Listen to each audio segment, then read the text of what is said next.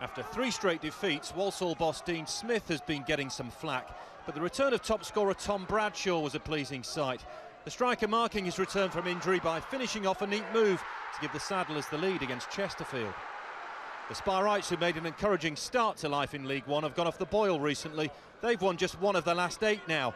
Gary Roberts swung over a cross for Sam Clucas, but his header missed the target as they suffered back-to-back defeats for the first time in just over a year.